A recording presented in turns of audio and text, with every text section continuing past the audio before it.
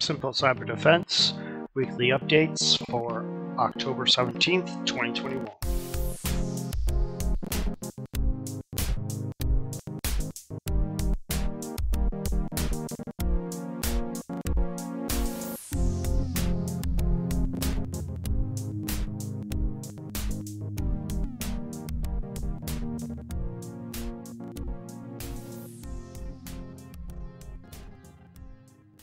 Welcome back to the Simple Cyber Defense.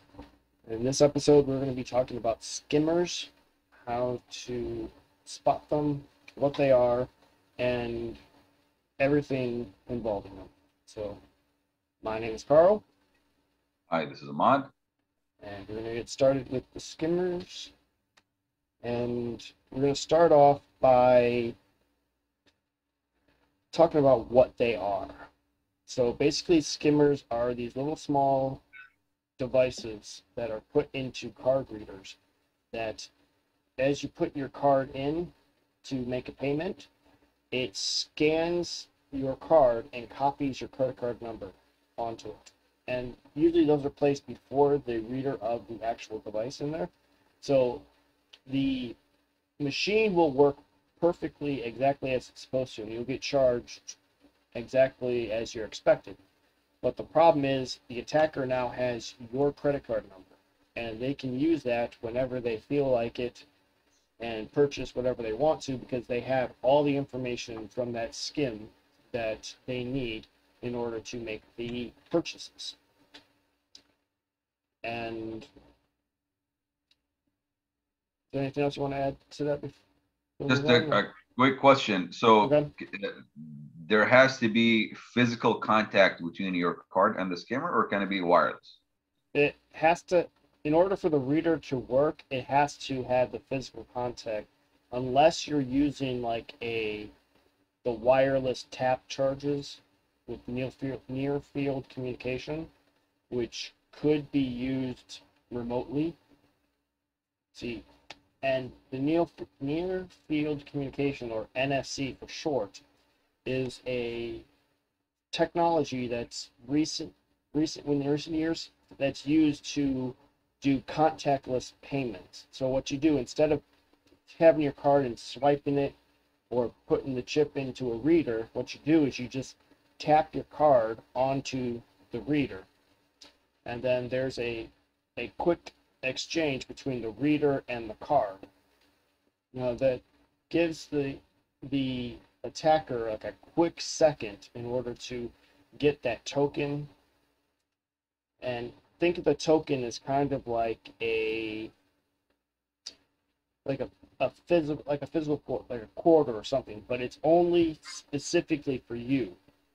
It identifies your card with that reader so that someone else just can't come behind you and use another card with a different token to make purchases on your card. So, but if the attacker is able to capture that token, they have a split second in order to use that token. It's only validated within a small time frame. So each time you tap, it creates a different token. So that kind of prevents the attacker from copying your token and then using that same token like 2 months down the road. But it is possible if they are quick enough to capture the token and use it right away.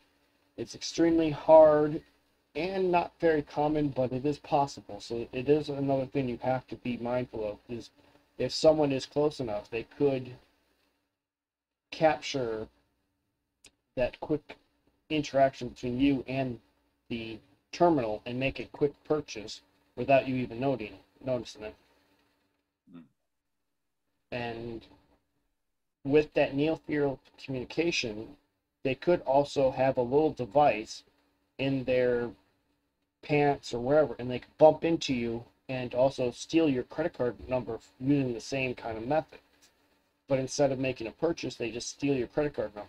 So it's always a good idea, if you have any wallets, to have a RFID blocking capabilities with that prevent them from using these devices and just bumping into you and stealing your credit card through the near field communication. So I don't know if that answers your question or Yeah. Yeah. yeah. It's very sophisticated, but these devices are very cheap and easy to buy on like eBay and elsewhere. Because unfortunately, it's not illegal to have the skimmers or even sell them. It's only illegal for you to use them, which kind of doesn't make sense because if someone has it, most likely they're having it in order to use it. So are there any other are there any legal uses for skimmers? Um, well, basically, the skimmer is just basically the same thing that the credit card reader on a business uses for. So obviously there are legal uses for it, but because most likely these people are buying these skimming devices for illegal purposes, I would say the only legal way to use it is if you own a business and are using it to charge people money for goods that they buy. Okay. So so but then would it still be called a skimmer It or wouldn't these? be called a skimmer. A skimmer was usually given a name given to these like these little devices that the attackers illegally use it for. So Okay. all it is just a credit card reader, Okay. basically. Okay. But they called it a skimmer because most likely 9 times out of 10 they put the reader in front of the legitimate reader and Right. skim your card for illegal purposes because your Okay. card gets swiped twice or scanned twice. Okay. Yeah. So now you had mentioned two things. You mentioned NFC and RFID. Mm-hmm. What is the difference between these two things?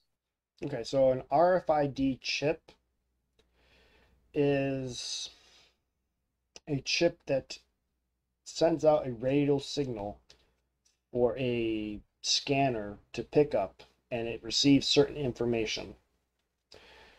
Near field communication is just basically the method of the RFID chip transmitting data to the receiver. And there has to be a close proximity between the two so that it is harder for an attacker to come up to it and steal that information as it's being transmitted over the air. Because kind of like with Wi-Fi, which has a long radius of transmission, it's easier for an attacker to just pick up the Wi-Fi signals over the air because there's like this huge amount of distance between the transmitter and the receiver. But with near field communication, it's almost like you have to be right close to almost touching each other in order to get that transmission to send signals back and forth. Okay. Okay. So RFID, that's like the chip that is in your cat or your dog, right? Yeah, Uh, same concept. Same But they concept. put this chip inside your credit card. Okay. Now, as just some may know, the RFID can either be powered, right? If it has a Mm-hmm. small battery to it, like that connects Yeah, power to it, but most of them don't have it because they're too small. yeah. Okay. And so it gets powered from the receiver. So From the the receiver. receiver will send a little bit of electricity to the card, which powers the chip, and then the chip then sends the signal to the receiver. Okay. Now, for RFID encryption in that connection is optional, but for Mm-hmm. NFC, it's always encrypted, right? Because it's Correct. for financial. Yeah. And now you had mentioned that someone will have that split second to get that information that's Mm-hmm. transmitted between the card and the receiver at that time. when does that information get encrypted? Is it after the receiver and when it goes to the It's server? after the token has been created. So once the token's created, then the encryption happens. So then Okay. all the data is encrypted and then sent out to the payment server and then processed over there. Okay. And this kind of explains why, you'll see like Apple and Google and other companies trying to get you to use their products as far as like Apple Pay or Samsung Pay or Google Pay, because they work now as a third party, which is a tokenization server, right? And they get some of those, a cut of that sale, right? Like a processing fee or whatever. So once the seller or the merchant who works with a specific payment processing company, if you're just using a regular card, that information automatically from your card goes, your credit card number, your expiration date, your name, your zip code, and the number portion of your address goes to the payment processing company. They process your card, right? And it comes back, and that's when they do a patch at the end of the day. Then you get paid. But when you're using something NFC, like whether on your phone, using Apple Pay or using the Samsung Pay, Google Pay, right, or using your card, there's a third party, which is that tokenization server, which completely changes your credit card. All the information is being transmitted to the payment processor, right? So that adds another layer of security, right? Because what I'm trying to understand here is, what is more secure, if I physically insert a card to process my payment, or if I use NFC? In both, which one is easily skimmable, and which one is more secure as far as the data in transit? The easiest for them to steal your information would be through either the scanning or putting in your car. It's a little bit more difficult to do the near-field communications. Like I said, they have that split second in order to not only copy the token, but then use it at the same time. And plus, they would have to have the exact same, they have to spoof not only your device, but also the reader too.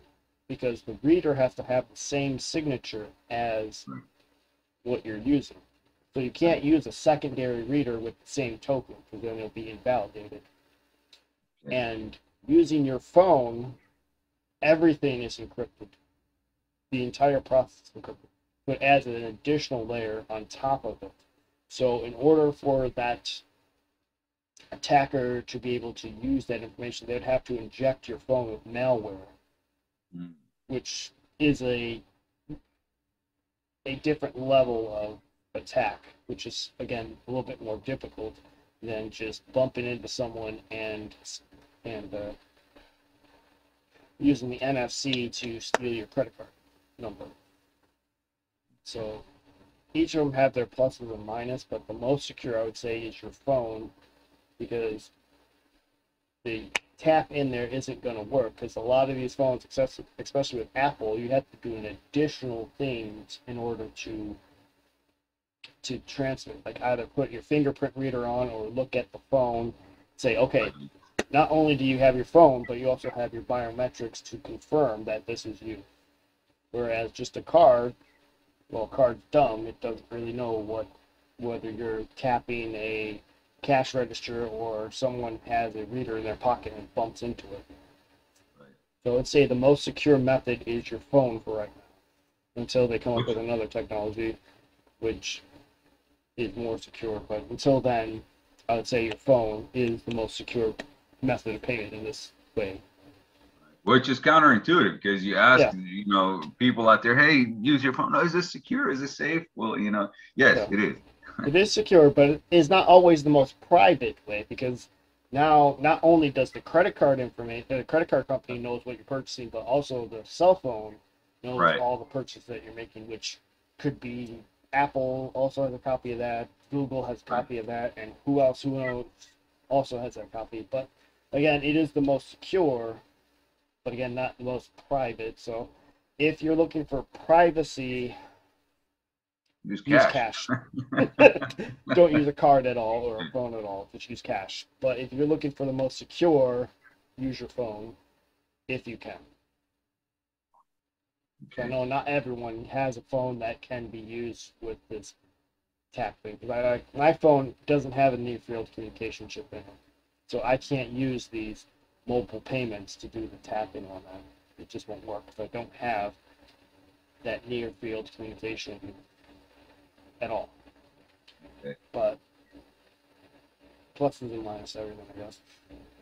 Okay. So now, since most people still use the actual, swipe method of your paying when they're using their credit card, how can someone protect themselves from, card skimmers? How would I know if someone is using a skimmer? Unfortunately, if they're really good at what they're doing, it's not possible to know just by looking at it. The only way that you'll know you're a victim is after you skim it and they use your card. So I know there was one time that I had to get cash really fast. And I had to go to an ATM and I put my card in, got the cash, everything was fine. But then later that day, I got a call from my bank saying, "Hey, did you get made a purchase from this website here?" And it's like, "No, I didn't at all." Well, it turns out that attacker had a skimmer on the ATM, and as I put my card in, he stole the card information and then used it to make a purchase online. So luckily my bank caught it. It's like, "Hey, this isn't right," because it was a very large purchase, and they were able to block it before they were able to get the money processed through. So that was a good thing, but it could have been very bad if I didn't get that alert from my bank. Okay.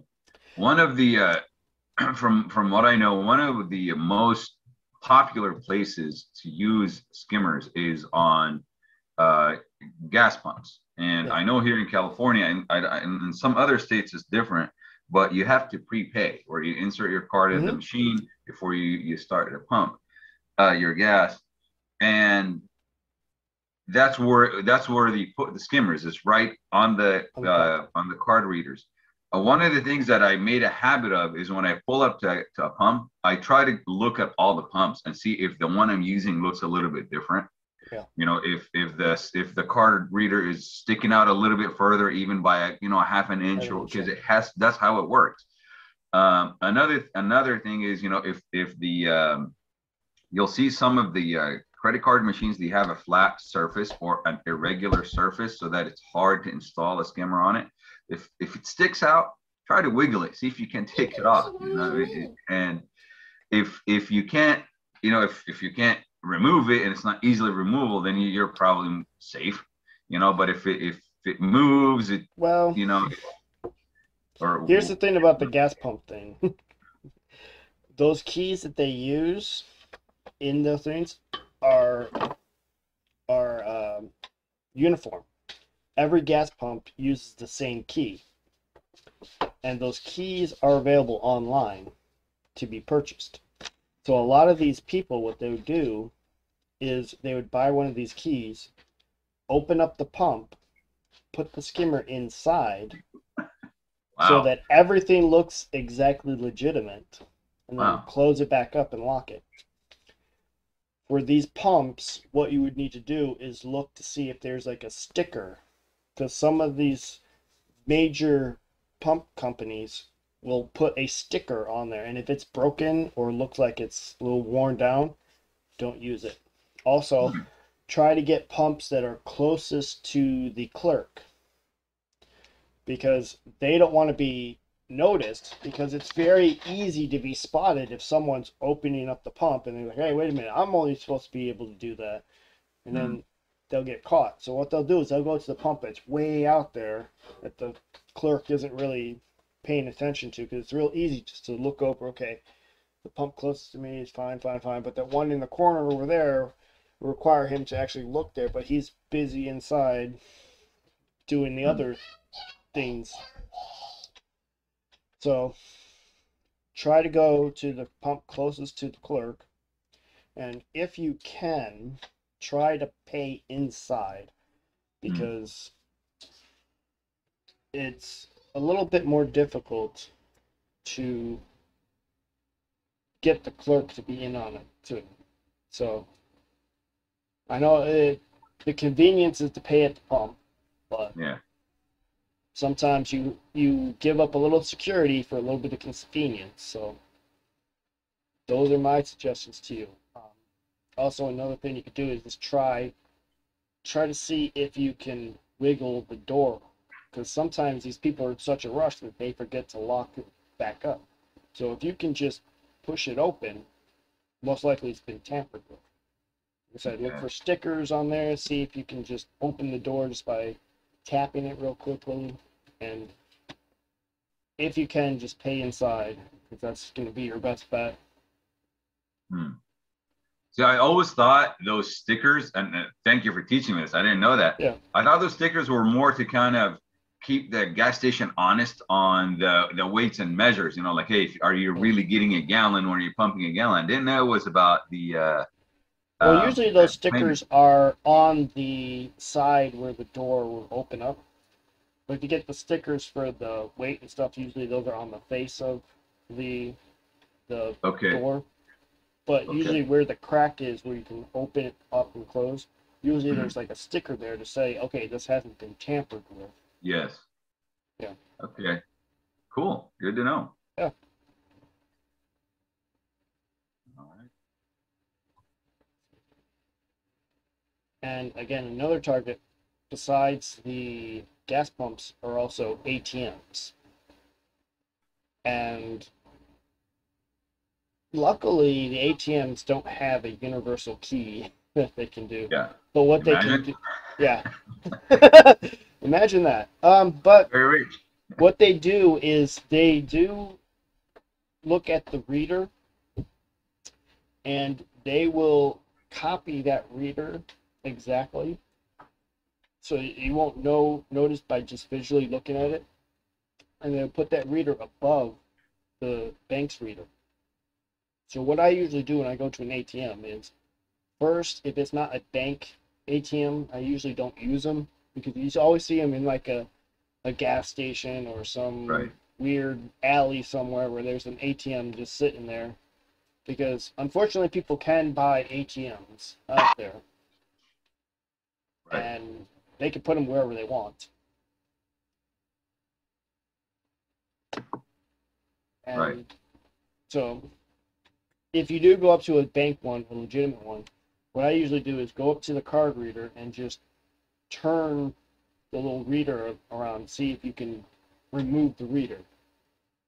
Because a lot of these attackers, they just put it on there real quick. So they only have they don't have a lot of time to sit there to secure it all. So what they'll do is they'll take their cloned reader and just pop it on top of the bank's reader and walk away. Then come back a little bit later and then just pop it off and walk away with it. So you can just go in there and just put your hand on the reader, and if you can just pull it right off, it's a skimmer. If you can't, it's the bank's actual reader. So just a couple seconds of jiggling on that thing to see if you can take it off will be the difference between having your card skimmed and not skimmed. And just don't Now, use dodgy ATMs.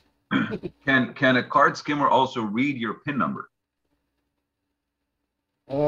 No, but what they could do is put a tiny camera just above the keypad and record what you're typing in. Okay. So, again, usually what I do is I'll get my hand and put it just above the keys so that only I can know what I'm typing in. Because these days cameras are so small that you can just put them anywhere and be able to record anything. So it's kind of scary out there. Right. Right. Any other questions? I don't have any. I don't think we got anything else to add to this. No, I think that should wrap it up. Just be very cautious when you're using your card out there. The best practices is just be aware of your surroundings. So right. a lot of these card readers are easy to spot just by doing a few seconds of just manually shaking things around or comparing different readers. Usually the higher the traffic is, the less likely the readers are, because it's easier to be spot if a lot of people are walking around an area to see someone just putting something on there, or opening something up. So, like I said, just be aware of what you're doing and keep an eye on your credit card statements and bank statements, because this holiday season we're going to be using our cards a lot. I think because of the pandemic, we're going to do less physical shopping and more online shopping, but that doesn't mean that you're going to be safe, because you could be going to a gas station and you can get your card skimmed, or going to an ATM because you need money quickly and get your card skimmed. So just be a little bit more diligent, take a little bit more time to inspect the reader just to make sure that nothing doesn't look kind of out of place. And if it does, just don't use it. And wherever you can, use cash, because you can't skim cash. Right. So with that in mind, let's conclude this episode, and we'll hopefully have educated you in the world of skimming, and just hope that you shop safe, and we'll see you in the next episode. If you like what was in this episode, please consider liking, subscribing, and sharing with others. For more information, to suggest a topic, or to donate, head over to simplecyberdefense.com.